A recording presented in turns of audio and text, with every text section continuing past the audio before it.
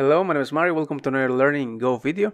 In today's episode, we're going to be discussing concurrency patterns, specifically about the errgroup package. So the errgroup package is not that part of the standard library. It's a third-party package that you need to import, but it thankfully is actually something that is supported by the Go team. It's part of the golang.org/x/sync package group. It's a subgroup called errgroup, and it includes a way to synchronize, propagate errors, and cancel using the context type that I covered previously obviously in previous episodes. So if you haven't seen those videos, I will be leaving the link in the description. This video in particular, because we are discussing more specifically about concurrency patterns, I'm going to be using the foundation that we discussed previously in the introduction to concurrency patterns, which again I will be leaving the two links to those two videos in the description if you haven't seen those before this one. Now the cool thing about this one is it works for a group of Go routines working on a common task, and this is something that it may be redundant, but it's really common. And I want to show you the actual code, but because this is more hands-on than the previous episode. So let's jump into the code to show you what I'm trying to say, and how this works in real life.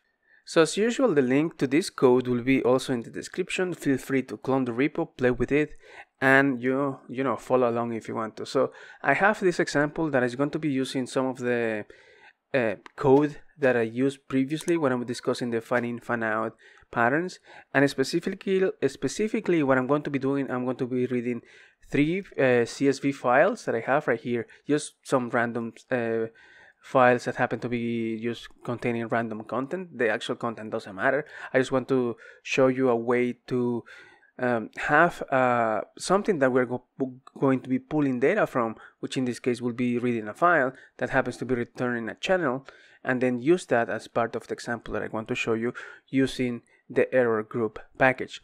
The first thing I want to show you is how we are going to be reading this file, and as you may imagine, I'm going to be using the CSV package that is part of the standard library, and it's just doing the usual CSV read kind of thing.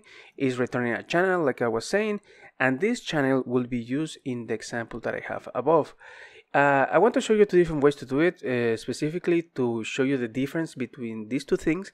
One of them will be using a package that is included in the standard library called sync, and the other one will be using the errgroup package that is not part of the standard library. Now the sync package example will be using a type called WaitGroup, and the way it works is a way to define a group of Go routines and indicate how many of those Go routines are working together. It's sort of like the same idea, but there is a big difference. The way it works with the WaitGroup is that you need to specify a sort of like the length of the amount of Go routines that you're going to be launching. And in the example that I have here is for each file that I'm reading, I'm adding a value to the WaitGroup. And what it indicates is that in order for that WaitGroup to be completed, all of those Go routines have to be completed, and there is this wait method right here that indicates wait until all the Go routines that I launched before, that are indicated by the amount of calls to the add method that is right here. When all of those reach 0, it's time when we need to complete the whole process. And I believe it's pretty straightforward. It launches a Go routine. I'm adding a value to the WaitGroup. When I'm finished, I just call done using a defer, and it completes the reading all the files. So if I run this implementation, you will notice that it's going to be doing what we were just describing, nothing spectacular. But if I go and change and use the errgroup, I want to show you specifically how the errgroup is implemented, because a few things change. And the cool thing about this package is that instead of defining concrete values, or rather defining the length of how many Go routines are supposed to be completed by the end of the whole common task or the whole process, we are going to be using the value that is being returned by the result in the function that is being run as the Go routine. So for example, the errgroup has two important methods. One will be using the Go method, and the other one will be similar to the WaitGroup, using a call to wait to the wait method.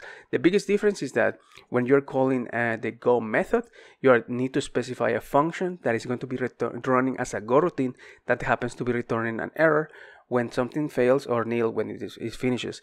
And the way this works for wait is that when any of those go routines returns a non-nil error, it will trigger that error across the board of all the other go routines, and therefore stopping all the go routines that started with the same error group. And this is the cool thing that I like, and this is the biggest difference with compared to the wait groups, is that we have a wait. Again, if you remember what I was saying in the beginning, you can propagate context details, or rather propagate errors using the context package that is part of this specific wait group error group package. So if I run this again using the error group, it will give you, sort of the same result. And I want to show you another example that is going to give you a better idea why I really like this package in particular. And let's jump into another example. So this example is also included in the link that I'm leaving in the description. The biggest difference with this one is compared to the previous one is that here I'm showing you why this is so cool when you're using the context package together with the error group package. If you remember, context, among so many things, it does context propagation, cancellation, deadlines. It passes down your key value of a key values in the context. But the important bit about the error group is that we can pass down, if we define a context, we can pass down that information to the go routines that happen to be implementing those values. So for example, right here I have a context using your regular context background, and I have a similar implementation using the error group that I have on the right side. And the way it works compared to the previous one is that instead of running each one of those values in a go routine, I'm actually using the select keyword for determining if one of the other go routines that are part of the same common task fail already. And this is the most powerful thing about compared to using, for example, wait groups, or maybe running your own using channels and go routines, is that when you're using a package like error group, if you're using context as the main way to propagate signals between the different go routines, you can determine if one of those failed, you can stop the one that you're running at the moment. And let me show you an example right here. I have this code. If I run it, it will run as usual. Nothing will be spectacular out of the ordinary. Everything is working. But I want to call out one important thing. The read method or function rather that I have right here now is sleeping intentionally 1 millisecond. And the whole idea of this is that I'm trying to demonstrate maybe there is a delay, maybe there is a timeout happening when you're trying to maybe invoke some remote requests from remote microservices or whatever, and you're trying to consolidate all those values using error group. This is something similar to what you were trying to do, and perhaps you want to define a timeout and say, hey, all of these tasks that I'm trying to do should take at least, 100 milliseconds. If anything takes longer than that, I will cancel everything and do something with the values that I have. And that depends on the business logic that you have. But if we go back to the way we're calling or instantiating the error group, is that I'm saying, hey, I have a context right here, is the background. If I want to say I want to enforce this to something ridiculous to like 1 millisecond, so everything should be completed in 1 millisecond. If I run this again, what is going to happen is that some of them will be processed, like this call right here, and then I'm going to be checking I receive a context deadline error, which was triggered by the with timeout method that is part of the function that is part of the context package, and similarly the other two go routines receive the same error. Now, if you remember when I was discussing select, you can have a way to sort of like check if the value is available for different channels when you're running a go routine. I'm doing something similar, and I covered it again. The link will I will leave in the link in the description for the context package video. And I'm doing basically that. I'm checking if the context package is completed. It means that maybe one of the other go routines that are part of the same task is already completed. Either it failed or maybe for some other reason it just finished. So I can indicate that in my select, and I can exit from the processing that I'm receiving.